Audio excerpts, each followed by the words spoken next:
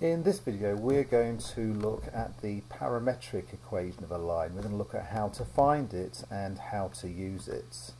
So the parametric equation of a line is when we have x as a function of t and y as a function of a t. And the general form of those is of two linear functions of t, so x equals a plus bt and y equals c plus dt. If we want to find the equation of a line from 2 points, what is quite nice is if we've got those points x1, y1, x2, y2, the function of t of x is just given by x1 plus the difference of the x coordinates t, and the y function is similar. So let's see an example of that one. So here we can see the x1 is 2 and the x2 is 7.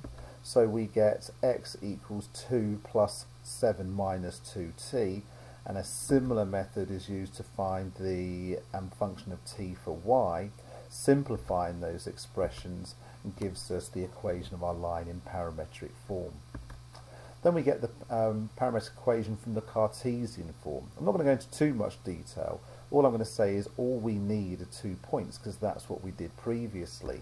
So if we see an example, we've got y equals 3x plus 2. Now remember, we need any 2 points. The thing that's easiest to do is to say x equals 0, y equals 2, so that's our first point, and x equals 1, y equals 5 is our next point. And we just use those with the method that I've just shown you. What about if we want the Cartesian form from the parametric the other way round? Well, we need a point to find the equation of a line, and we saw that in Conics part 1, and we can get that by just substituting a value for t, and t equals 0 makes sense. And then we need the gradient, and the nice thing is the gradient is simply d divided by d. That's the coefficient of t in the function of t for y and the coefficient of t for the function of t for x.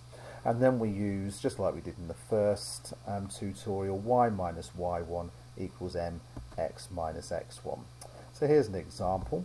If we want to find the point, let t equals 0, and we get x equals 3 and y equals 4, and then the gradient is simply the coefficient of t in y, which is just minus 1, over the coefficient of t in x, which is 4.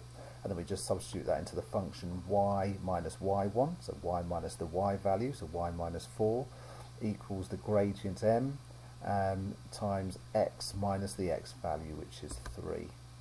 Okay, so here's 2 questions for you to try. You might want to pause the video, see how you do, and check your answers afterwards.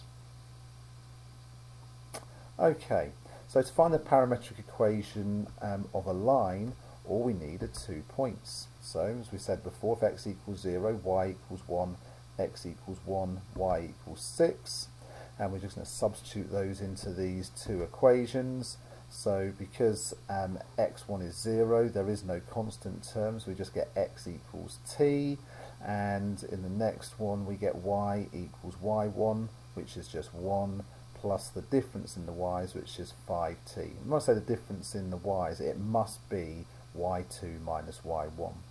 The next one, find the gradient of the line represented by these 2 functions. Well, it's the coefficient of t in y, which is 4, over the coefficient of t in x, which is 2, and so 4 divided by 2 is 2. Here are 2 questions that you can do on your own. You can discuss the answer with your friends. Hope you found this tutorial helpful. Stay in infield with Winfield.